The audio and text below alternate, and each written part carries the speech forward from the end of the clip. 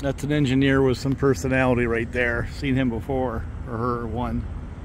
Check out that storm, man. I just went through that. It was pouring rain.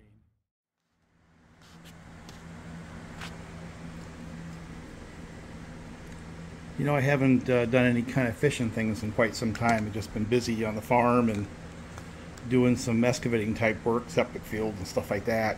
Plus, you know, model trains have taken up a lot of my hobby time. Not so much in the summer, more in the winter. But it's been really hot, and I really don't feel like being on a tractor today. And I was upstate New York in the Messina area yesterday, and there is a like a flea market spot there, right off of 56 where it intersects 37, and he has a lot of fishing stuff. You got to think about it.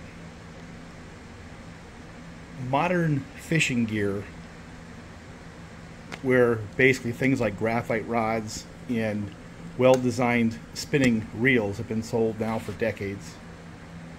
They get used. They don't have any resale value. People pick them up at you know, auctions and well, flea markets in this case. You know, estate auctions where the guys who do a lot of these flea market stores buy their stuff is also obviously derivative of this. You know, garage sales. And he had a box of them, just reels. God knows how much he spent, probably not very much. So I don't know, I had time. Started piecing my way through, picking one at a time, and found this one, a couple others, but this is the one that got my attention. And it's I don't know, Mitchell 300, a modern one, even though it may be relatively old in terms of 10 years or more. It's not one of the original Mitchells, obviously. They've taken that brand name and slapped it on Chinese-built reels and things like that, of which this is one, probably. But it's a modern design. Says it has 8 bearings. And way back in one of my more interesting fishing subjects, I had one of these where I did sort of a test.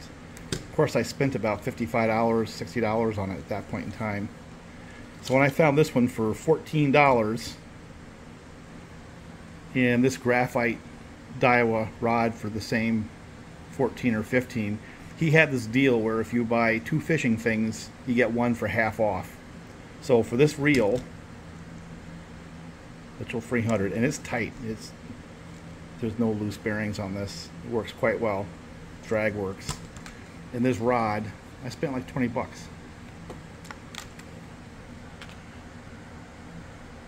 So I guess what I'm going to do today is I had some leftover 8-pound. Let's see if we can turn this into a functioning fishing rod. See whether or not my $20 was well spent. Now this is a medium action rod, and one of the things I used to like is a little bit stiffer tip, and this one definitely has that. So for what I do and how I like to fish, I like the stiffer tip for sensitivity. A little easier to set the hook for me. So I want to try that out now that we've got some string on it. So I'll string it out and step into the weeds there and see if I can't catch a fish. Isn't that the definition of win for a fishing rod? It's funny because as time has gone on, I say that there's an awful lot of over-analysis as people try to sell more and more expensive fishing gear, right? I remember years and years and years ago, my grandfather from the South, with Southern humor, used to make fun of me when I would go buy lures. And he'd say, yeah, you know, who's that lure trying to get? You or the fish? Well, I think the same is true with newer and better fishing gear. I'd say that since the 1980s forward, especially from the 2000s forward, the modern fishing rods, reels are beyond excellent. You know, the ones you put a little money into that were higher quality, like that one. And there's also been an awful lot of, should I say, Chinese junk that's been sold hard into the community. And I mean, they work. Some of it works pretty good. Would you believe those two were purchased at the same point in time?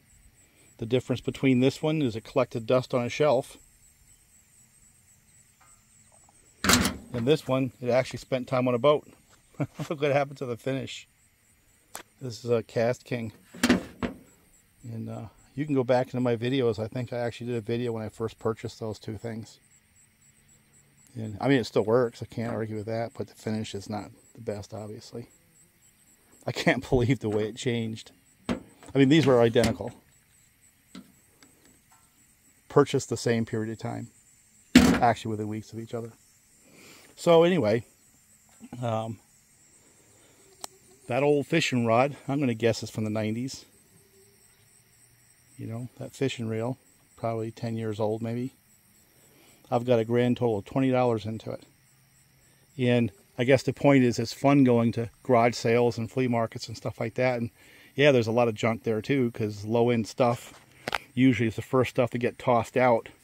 And probably isn't worth trying to repurpose. But when you find some of the higher-end stuff, or at least a good quality stuff in those flea markets, you can get them for pennies on the dollar, like I did. And sometimes that's as much fun as anything. The hunts, it's like fishing, is more fun than the kill. So back to the point, it either catches a fish or not, right? So let me put a lure on it and see if I can't get a fish. Of course, I can guarantee you that whether I catch a fish or not has a whole lot less to do with the rod and reel, and a whole lot more to do with bait and bait presentation than anything else. So what am I going to use? Now this is a bag that I'd put together, oh my God, several years ago. It has to be around 2018 or 19. So I guess part of the game is to see if I can go back into this old stuff. Oh, check it out. Got another reel here. That's a Shimano Senna. Or Sienna. That's a nice little reel. It's just sitting there in the bag. For some reason or the other, it didn't make the cut. But got another reel in there. It's all tangled up.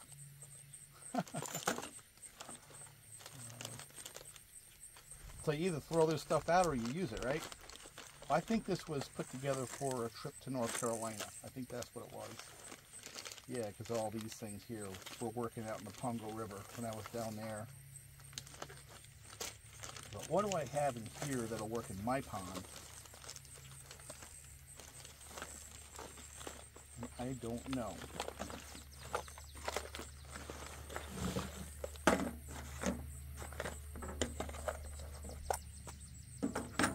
Oh, I know. This will work. This will work too.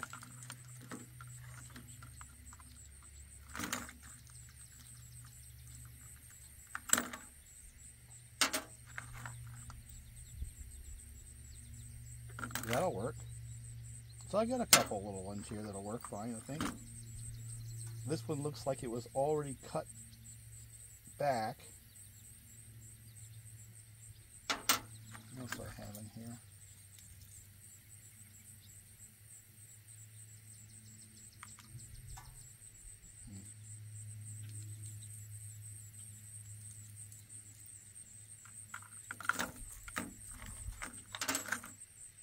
So I got some spoons. Let's see whether or not they... I think what I'm going to do on this one, this is a off-brand, but it's got a really nice hook. Let me start with this one. I don't like the barbs because it gets hard to get them out of the face of the fish. So I'm going to continue to destroy the hook on this one here by getting rid of the barb before I use it to torture my fish.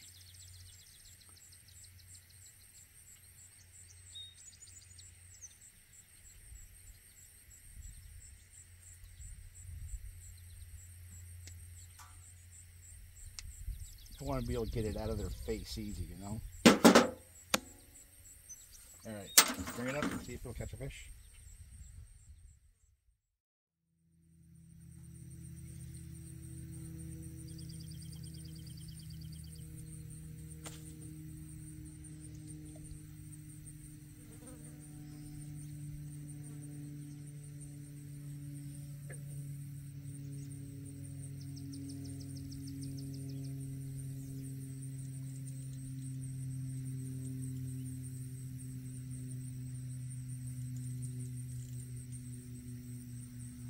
Alright, here's our first fish. Not much of a fish, fake fish, but it's fish.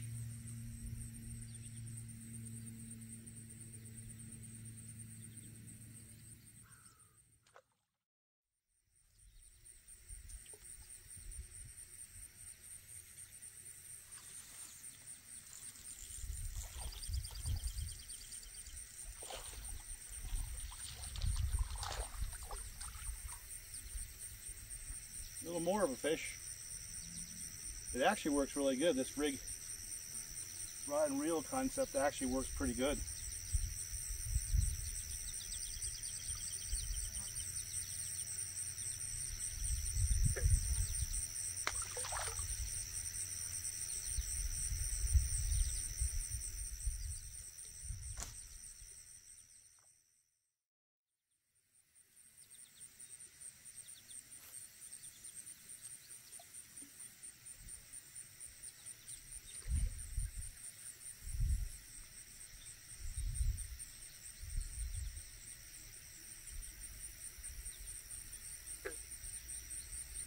I got little fish chasing this thing in, but I don't want little fish.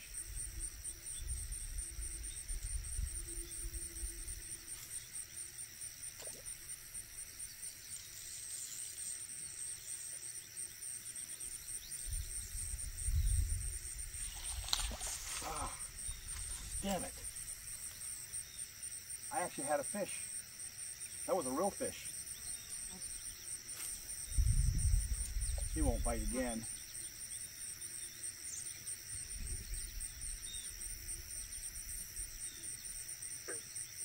They get educated real fast.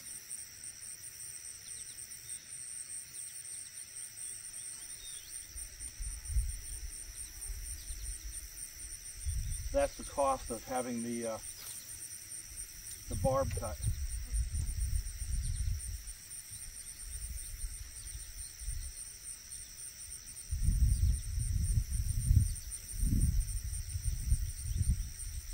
Oh, got a little fish. A little bigger fish this time.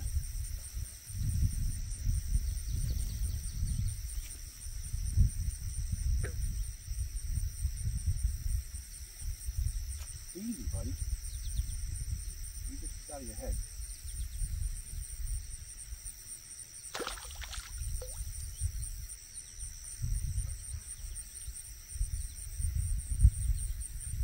What I need is a lure that I can get on top of that weed mat with. I got little fish popping up underneath that weed mat, which means there's probably a larger fish underneath that want to eat them. But I think I made the point.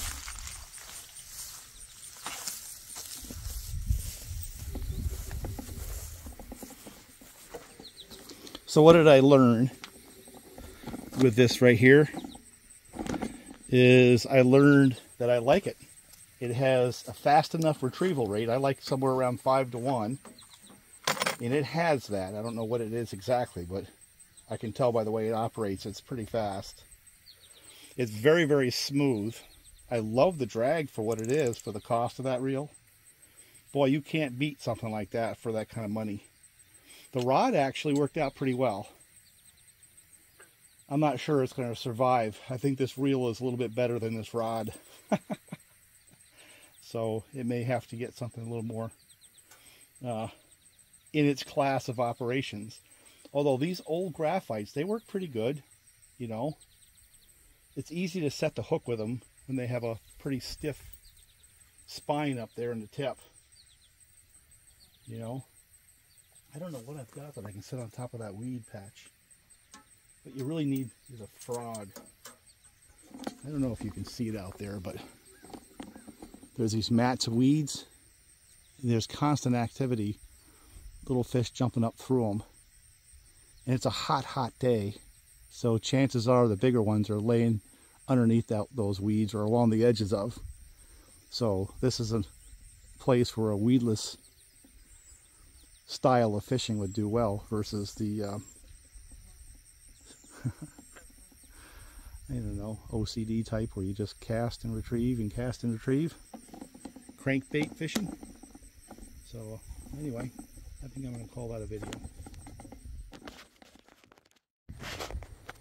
I'm going to take this and toss it on top of that weed pile. It's got 8-pound test. That's what I brought that rod and reel down for, by the way. It's got 12-pound. But since we're testing this flea market purchase with that first gen graphite rod, it's going to get the call to try this. Let me do this. Maybe I'll change the angle a little bit too.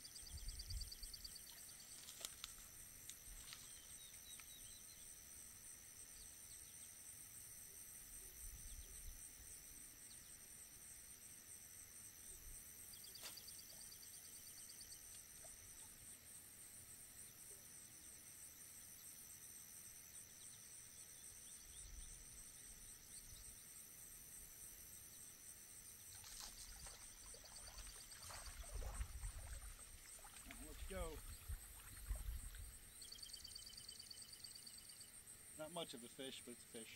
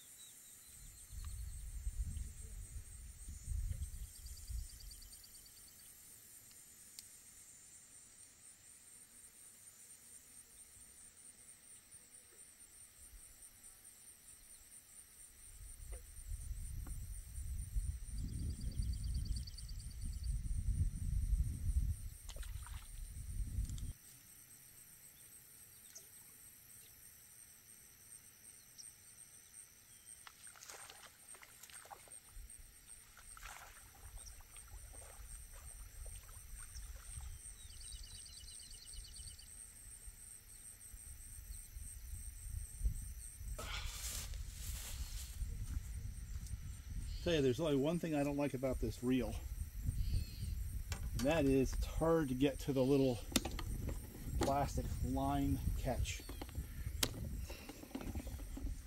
with that frame they have. So when you're done,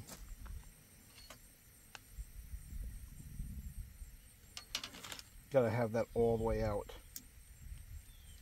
all the way there, otherwise you just can't get to it. Other than that little detail, this is a heck of a deal for 25 bucks. So I think it's going to sit right here in the quad. It's got a place.